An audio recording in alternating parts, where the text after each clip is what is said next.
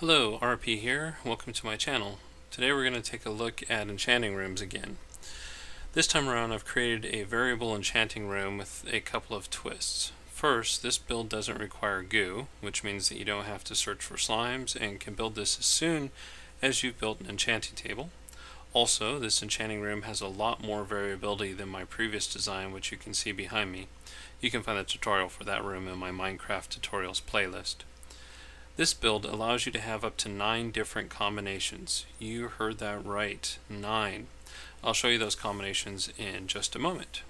So let's get started. First, let's take a quick look around it. Fly up so you can feast your eyes on the complete build.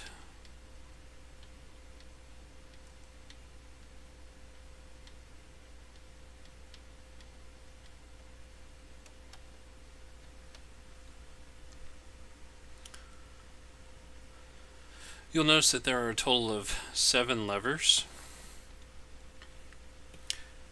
Each lever is connected to a dedicated redstone wire, which connects to only one piston. The design is fairly compact, which is an important element in my designs. This design is a lot more resource friendly than my previous automated design, yet it has more variability. So let's get a good angle on the wiring so that you can pause the video or do a screen capture. Just move over here. And that should be perfect.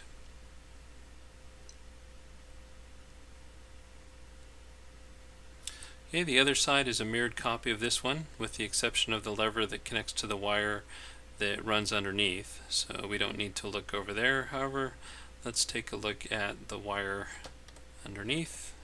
Oops.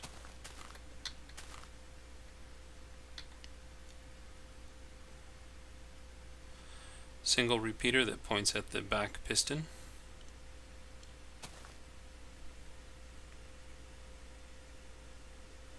And now let's take a look inside.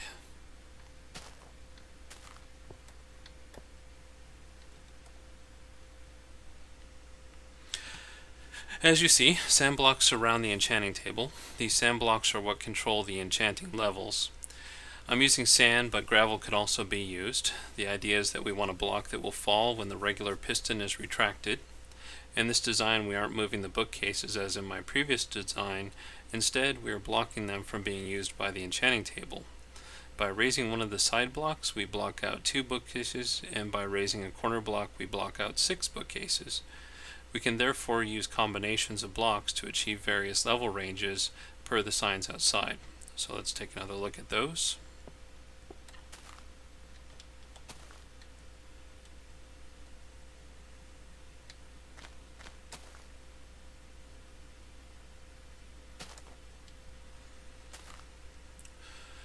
For example, if we are interested in an enchantment in the range of 6 to 35, we would flip all the levers that have that range listed. So let's do just that and verify that it works.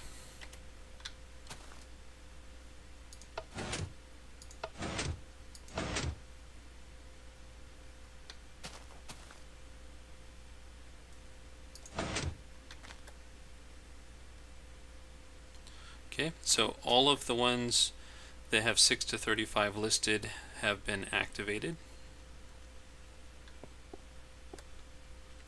You can see the block configuration.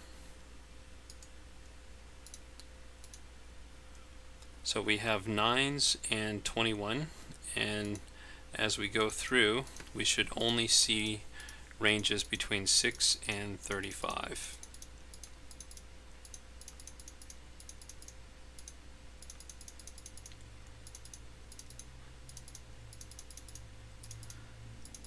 I still really wish that there was a way that we could just plug in a particular value or even values to choose from. This is still kind of clunky, but this gives us a lot more control by using this sort of setup.